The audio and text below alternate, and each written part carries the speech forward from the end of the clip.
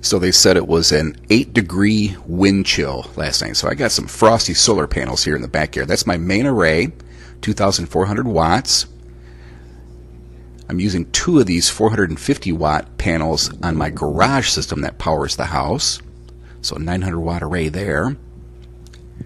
Corner array is 1,200 watts being fed into the garage, which feeds the house circuits through a 6-circuit transfer switch. I have a electric space heater hooked up on one of those circuits and I'm doing some testing to see how much power it draws on my system. Now this is to include what's going on in the house right now. So about just under 2,000 watts. Let's look over here at the Whiz-Bang Junior shunt and see how much current it's actually sucking power out of the batteries at the moment. But it's only like 9:24 in the morning, and once that sun hits them and the stuff melts, it'll be good to go. Alright, so this is that oil-filled space heater. I love this thing. Got it on max.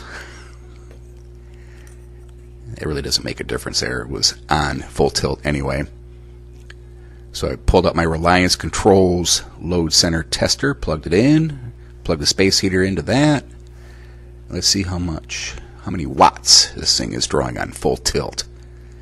About 1340 amps, about 11.2 amps. Okay, that corresponds to what's going on out there with the Mate 3.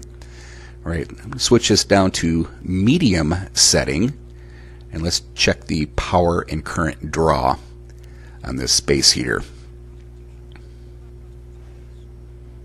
About 771. Okay, and then I'm testing it on low or minimum,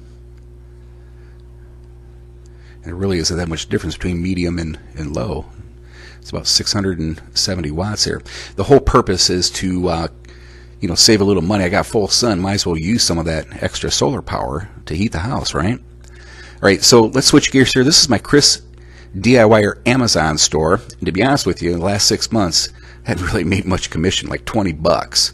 So it's really kind of not doing what I thought it would be doing. So you can just go on to any of these sections here, and this is the solar section, and you can browse through some of the things that you've seen in some of my videos, and hopefully you buy them. Alright guys, thanks for watching, and I'll leave a link in the description below, and we'll see you next time.